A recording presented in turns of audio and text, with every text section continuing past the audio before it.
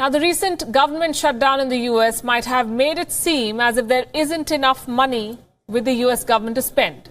But Donald Trump's administration has the money, and it spends that money in style. Government agencies in the US spent an eye-popping $100 billion of the taxpayers' money, $100 billion. They gifted themselves everything from fine food to booze and iPhones, even golf carts. More in this report.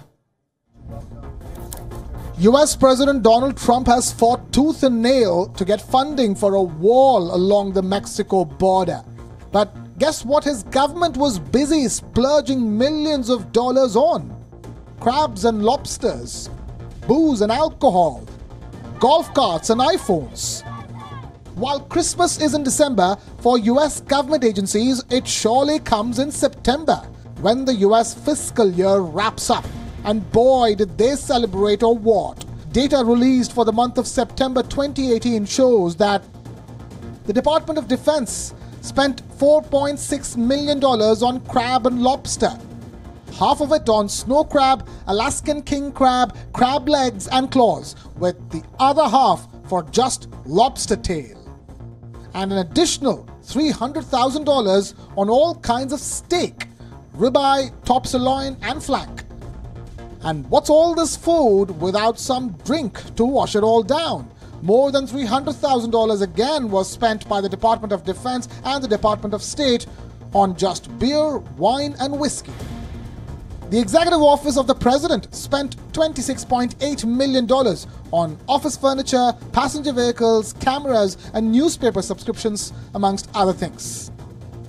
Nearly $500 million was spent on a redecoration by federal agencies, which signed nearly 10,000 contracts to purchase furniture. Notably, the Department of Defense spent in excess of $9,000 on a Wexford leather club chair.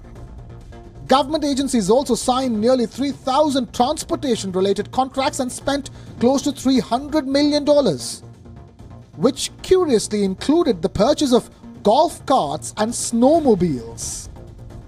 15 agencies made last-minute purchases of guns, ammunition and other weaponry worth more than $800 million. US government agencies spent about $10 million on workout equipment and recreational tools like skis, ski poles and a foosball table. In fact, the government incurred miscellaneous expenses worth $49 million, which involved anything from China tableware to inflatable games to model rockets.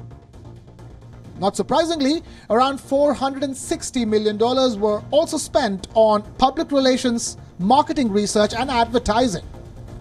And all of that added up to a total of nearly $100 billion US dollars. $97 billion to be precise. While it has been a practice to exhaust the yearly allocated spending, in September, the Trump administration has taken it to another level, with a 15% increase from last year to this year. That's nearly a 40% increase from 2015, with the president's executive office alone reporting a 60% rise in expenses in the last 3 years. This at a time when the country's total debt has crossed the $22 trillion mark. Bureau Report, WION, World is One.